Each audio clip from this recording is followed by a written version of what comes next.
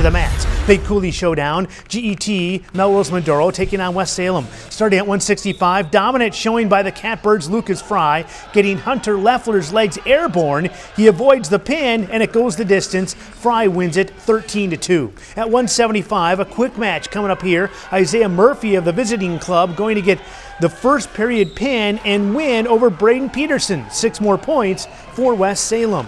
At 190 is a nail biter, under 10 to go.